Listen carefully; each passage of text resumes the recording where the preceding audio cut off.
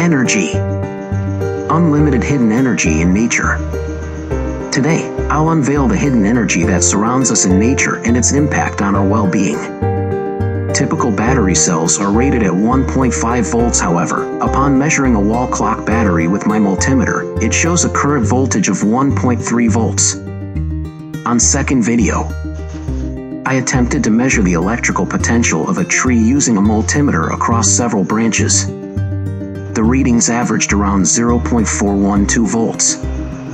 Next, on third video, my multimeter displayed random readings of 0.001 V to 0.005 V due to air and humidity.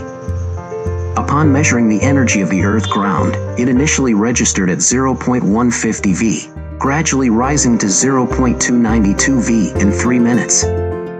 It's important to note that voltage levels may vary between different trees and locations due to varying landscapes. My intention is to illustrate the existence of energy in our surroundings. Now here in video, I also measured the concrete ground within my house, where there appears zero energy. Now on fourth video, copper antenna experiment. I've positioned a 3 feet copper pipe in my garden to function as an antenna. I'll explain its purpose shortly. Now, I'm measuring the voltage by placing one wire on the ground and another on the copper antenna. Instantly, I detected positive and negative charges. Upon switching the points, with the negative on the copper antenna and the positive on the earth, the voltage immediately reads between 0.428 V to 0.448 V. All 4 videos convey a powerful message. Walking barefoot on the earth can rejuvenate us, offering potential mental and physical benefits. Trees absorb energy from the sky and channel it into their roots and the ground. When we walk barefoot, we absorb this energy, which can help balance our mental and physical well-being. Being close to green grass, walking near or touching live trees and plants can also be incredibly beneficial.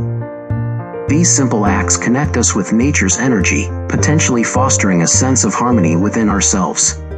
Additionally, positioning a copper pipe as an antenna in the garden can be beneficial for the surrounding plants.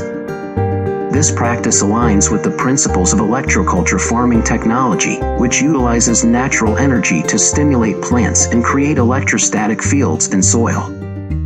These techniques aim to potentially enhance growth, improve crop yields, and increase resistance to pests or diseases.